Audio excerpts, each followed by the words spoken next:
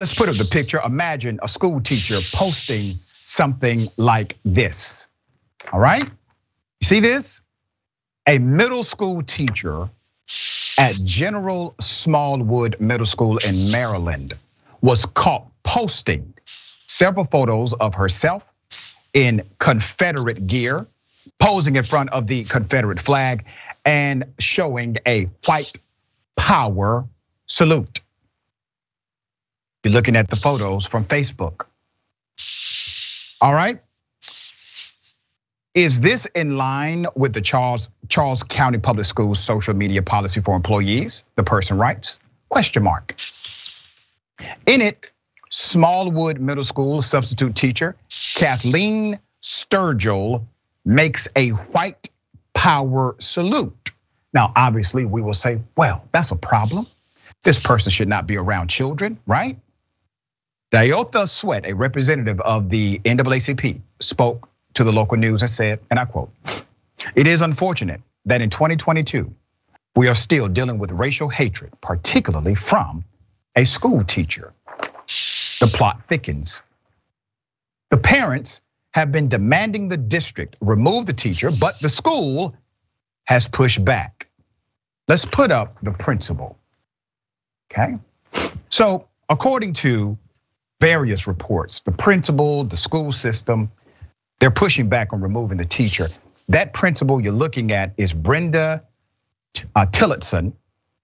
She issued a statement on November 7th advising the teacher did not violate the school's social media policy. The principal says the teacher removed the offending post, but the school would not comment. All right, that's how you want to play it, principal. I promise you a comment this week. Guarantee you that. There's more. The statement read in part, "It is a priority to me that all students feel safe and welcome at school, are comfortable to exercise free expression, and understand that not all people share their likes, thoughts, opinions, or views." What kind of statement is that? That's insane. The principal's secretary, Mrs. Long, said she could speak on the principal's behalf, but would not address the public. "Our top priority," this is a quote, "our top priority right now is the students. So we're really only concerned with corresponding with parents. We're focused on the students, so we're corresponding with parents." That was a direct quote they gave us at Indisputable.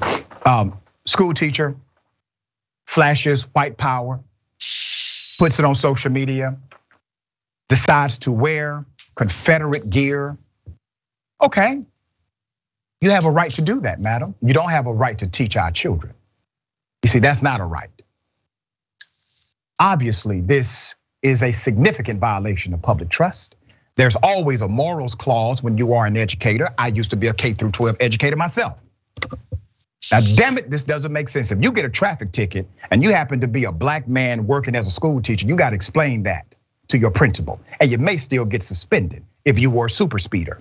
But obviously here, you can be racist in this particular jurisdiction. You can post it.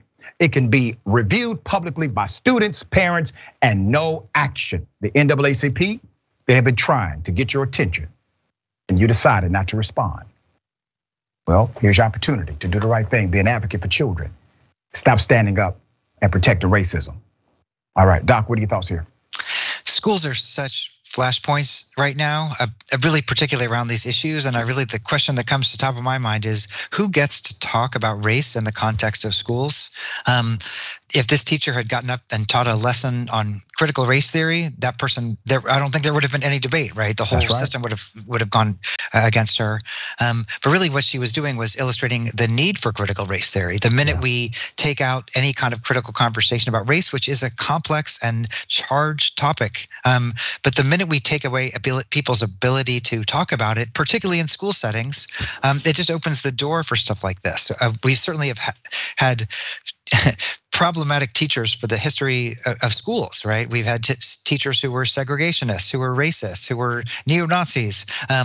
Those positions were very often marginalized because what we said as a country is we're going to make our public school systems stand up for the rights of equity, stand up for the rights, especially after the Brown versus Board of Education decision, at least in theory, at least the guiding ideology was that our schools should be springboards for people to be able to better their lives. And when we cut away those conversations, we kind of amplify the importance of weird stuff like this, where, I mean, think about how weird it is. Somebody can do all this crazy stuff in their private life, which is their right, but then they actually can't go in, that you can't have a conversation about it in the school where they're teaching. So it's an incredible moment for schools.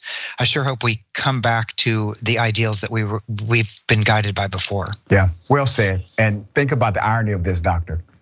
Literally, the school system is saying racism, okay, teaching about racist America, not. Exactly. All right.